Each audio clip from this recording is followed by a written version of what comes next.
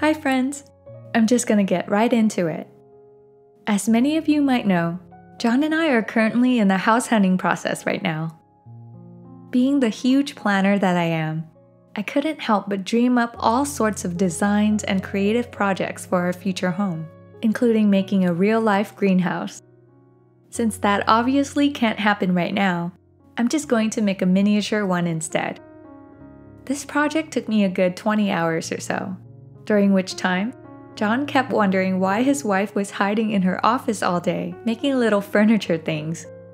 So yeah, my husband's judgment aside, I actually had a wonderful time with this project. The DIY kit itself was $40 and was, I thought, pretty easy to understand. If any of you guys want to try it out, I'll leave a link in my description below.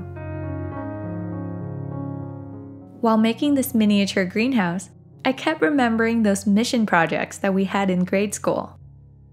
A lot of elementary schools in California assign mission projects, where 4th graders have to build these mission-style churches from scratch. Now that I think about it, that's a pretty darn difficult project for a 4th grader to complete. I think even adults would have trouble with it. I remember when I was in 4th grade and it became time for our mission project, and I was so excited to make something awesome. My parents gathered a handful of supplies, which inevitably consisted of cardboard boxes, my dad's leftover paint from Home Depot, posters from the 99-cent store, and some twigs that they found in the yard. I got busy and made the most out of what I had. Keep in mind, I was 9 years old. The project turned out as well as any 9-year-old could do, and my mom was super proud of me for doing it all by myself, so I felt good. Then came the day when we all had to turn it in. I was super excited that morning and couldn't wait to see everyone's mission projects. So I strolled into school, proudly holding my giant mission all by myself because I didn't trust my mom to hold it for me. It was that precious to me. But then, as soon as I walked into the classroom, my stomach absolutely sank. Atop everyone's desks were beautiful styrofoam churches. Not cardboard like mine, but styrofoam. Most of them had real moss, tiny little trees, benches, realistic roofing, and even miniature humans. I looked back down on my project, and what initially felt like something I was proud of now looked like a complete raggedy mess compared to what I saw. As if to add insult to injury, my class bully let out a little snicker when he saw my project. I also noticed that my teacher was going around complimenting everyone's beautiful missions, but when it came to mine, she just told me to write my name on it and put it on my desk. I ended up getting a C on that project. A C! After trying my hardest and utilizing all the tools that our family could afford at the time. I think my mom felt really bad seeing me cry that night, but I was just crushed. My parents didn't know what Michaels or Hobby Lobby were. None of us even knew that mission kits existed in craft stores. Yet, rather than receiving grace for these clear disadvantages, it felt like we were mocked and punished for them. That was my first memory of being acutely aware of our socioeconomic difference. It was the first time in my life that I felt less than because of what I did not have. That experience impacted me so much that I often found myself trying to overcompensate even years afterwards. I tried to be perfect in all the art projects I was assigned, and I struggled with this perfectionism for years. Because of all the practice and the pressure, I actually became pretty good at fine art. But I never just did it for fun. Art was actually a stressor for me, but I still made time to paint or draw something from time to time, because being good at it gave me a greater sense of worth. What a sad way to go about life, right? I didn't even realize any of this until I sought therapy for the first time in 2015. Through therapy, I learned to separate my worth from my skills and accomplishments. With every insightful session, I uncovered wounds I didn't even know I had. For the first time since that 4th grade incident, I started doing arts and crafts again, just for the fun of it. The pressure of being perfect slowly melted away, and I was able to find joy and contentment in the ordinary. To me, that's where God is, right in the everyday, while we're not doing anything particularly interesting or impressive.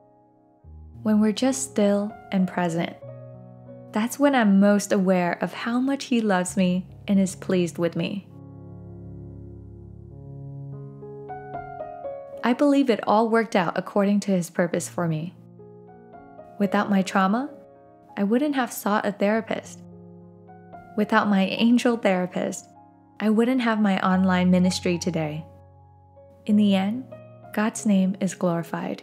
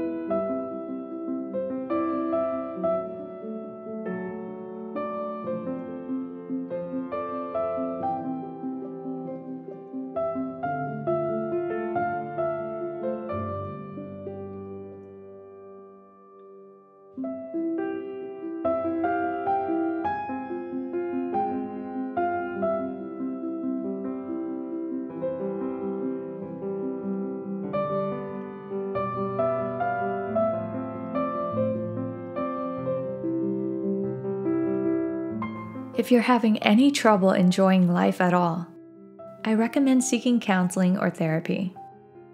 Trust me, you're going to discover a lot of wounds you didn't even know you had. Since we're in a pandemic right now and it's not so easy to seek in-person therapy, a go-to platform of mine is BetterHelp. They're a trustworthy online platform that uses a thorough questionnaire to match you with your own licensed professional therapist. BetterHelp is not meant to replace in-person therapy, but in my experience, it's a great first step if you've never reached out for help before. Once you're matched with a therapist that fits your criteria, you can either chat with them online or call them.